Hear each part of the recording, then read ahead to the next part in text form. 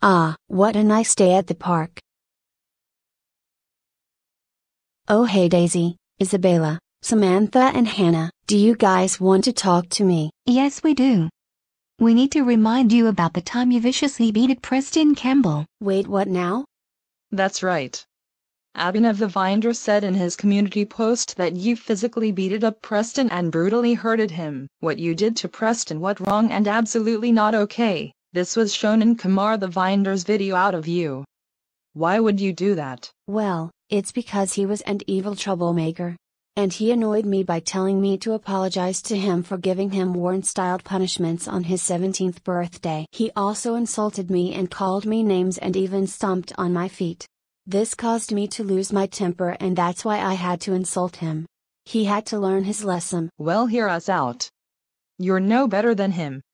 You could have killed him after all those injuries he suffered. Isabella's right.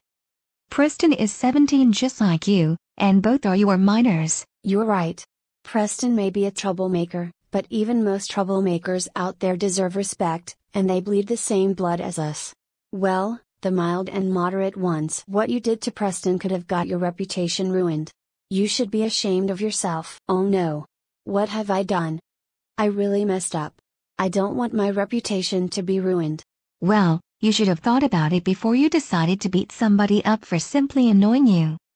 We don't want to be mean, but you should learn how to not hurt other people. Beating up people, including the ones you hate, is considered a serious crime, and it can get you arrested. I hope what we said to you is fair criticism, because it will help you learn your lesson.